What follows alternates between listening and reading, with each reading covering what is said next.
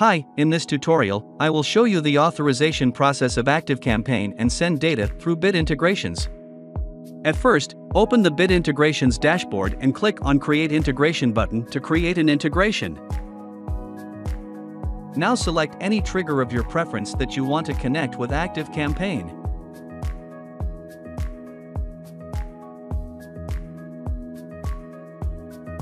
After completing these steps, the actions will appear on a new page. Now search and select ActiveCampaign from the Actions pages that you want to integrate with your selected task or form. Here you can set the integration name of your preference. Here you have to set the Access API URL and Access API key. To get Access API URL and Access API key, go to the ActiveCampaign dashboard and go to Setting and navigate to Developer. Here, you can see your Access API URL and Access API key. Copy the Access API URL and Access API key, and paste it into the Bid Integrations ActiveCampaign Integration dashboard.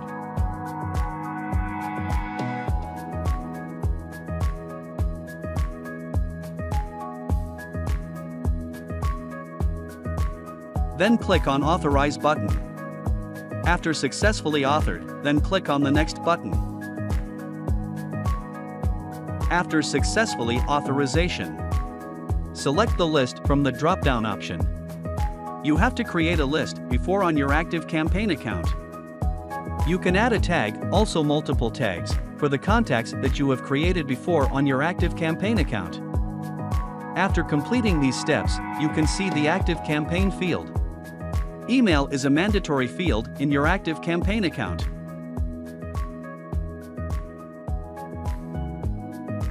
Add more fields by clicking plus icon.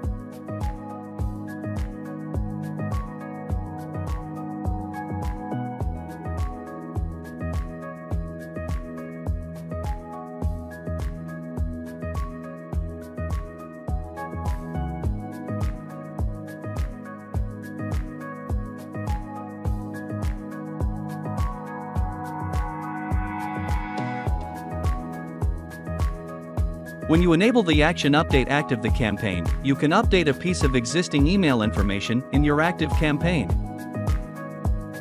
Now click on the Next button. To save the integration process, click on Finish.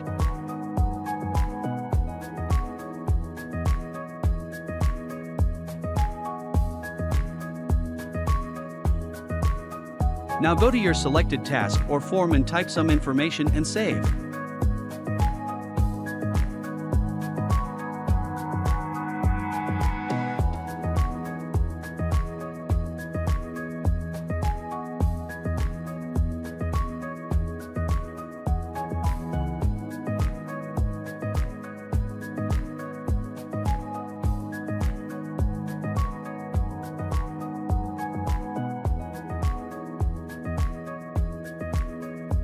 Also check your ActiveCampaign account.